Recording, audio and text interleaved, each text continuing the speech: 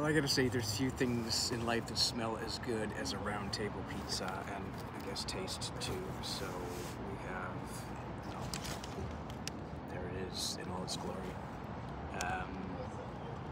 Wow, it smells really, really good. Oh, the pizzas are kind of large. I only want one right now.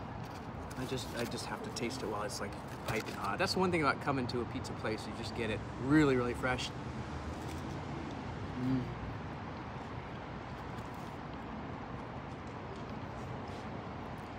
That is good. I probably should ask for napkins, but no.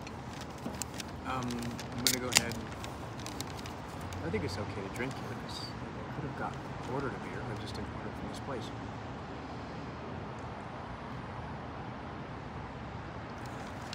So there we go. Yeah, I'll get an Uber and head back and shower or bathe, have a bath. It is so strange to not be going back to, finish a run and not be going back to my house, or the house, the Canary Drive. 4841 Canary Drive. I can dox myself now because I don't live there.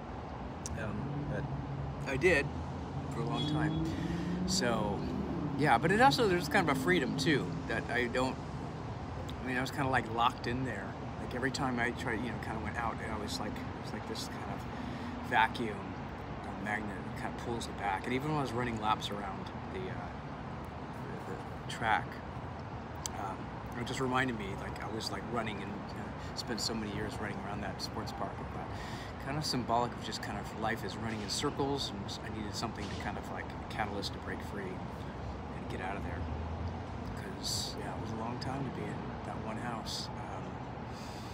Yeah, it's just so weird to think I could still be there right now if I hadn't made that choice, and I could have lasted another 5-10 years, who knows.